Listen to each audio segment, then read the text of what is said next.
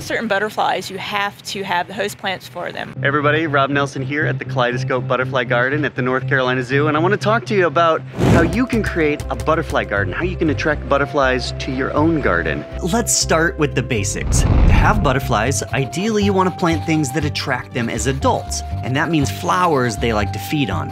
In addition, you want to have plants that the butterflies will lay eggs on and the caterpillars can then feed on. This is to complete that life cycle.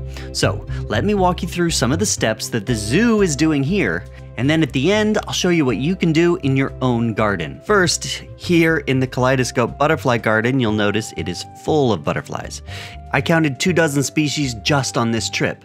I have not seen this one before. That is so cool. Now, to help feed the adults, they have nectar stations like this. Some adults feed on fruit, but the majority feed on flowers which are planted all over the place. And one thing you'll notice is that you will never see a caterpillar in here, and that's in part because they skip this phase. They buy them as chrysalises and then they metamorphize into adults in the display. It's actually really cool to be able to see them turn into adults. We receive anywhere from 250 to 350 a week. And we hang them on dowel rods, so very gingerly gluing them to the dowel rods, and then we monitor them throughout the week for emergence.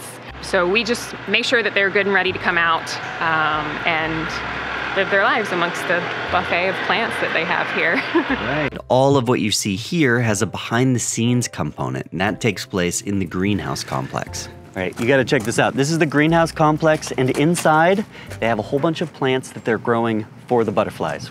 My goal here was to get a feel for what kinds of plants they're growing for the butterflies and why. This is a type of salvia. This is the blanket flower, the gaillardia. They're one of our very early bloomers. It's a echinacea over there. Garden phlox, more lantana. It's very easy to grow. It kind of almost likes a drier condition as well. Yeah. And what I noticed is that many of these plants they're growing here, you can already buy in your local nursery.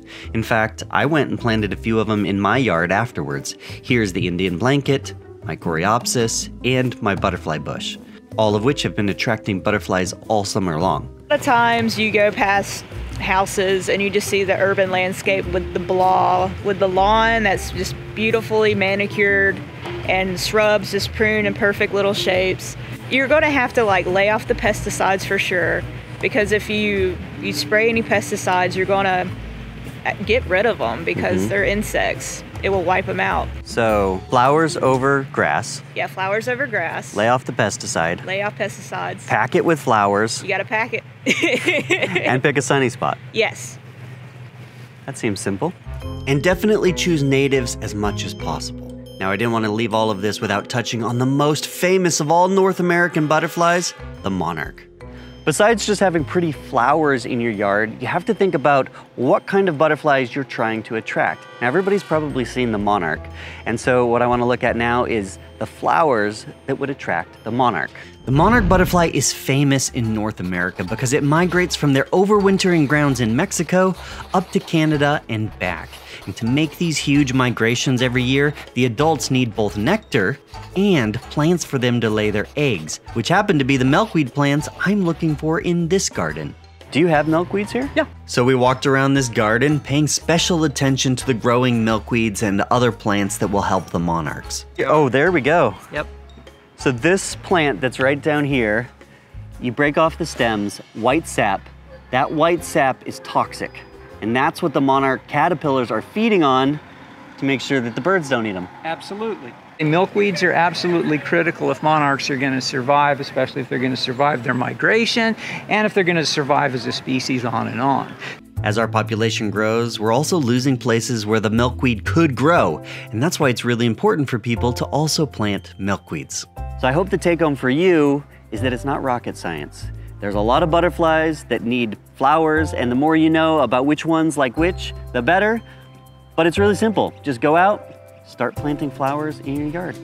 Big thumbs up to the North Carolina Zoo and everything they're doing to try to encourage different schools to create their own butterfly garden, creating monarch way stations. It's all fantastic stuff. If you have a butterfly garden, I'd love to hear about it. Leave your comment down in the comment section below, and we always read them, and we'll see you in the next video.